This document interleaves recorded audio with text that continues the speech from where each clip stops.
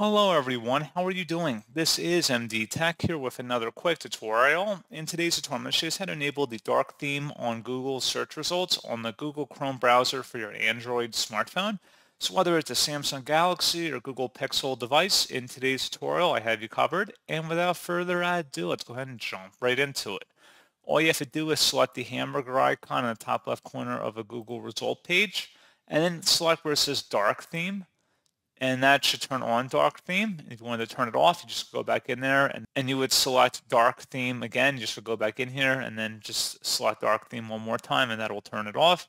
So pretty straightforward process on that, guys. And as always, thank you for watching. I do hope that I was able to help you out, and I do look forward to catching you all in the next tutorial. Goodbye.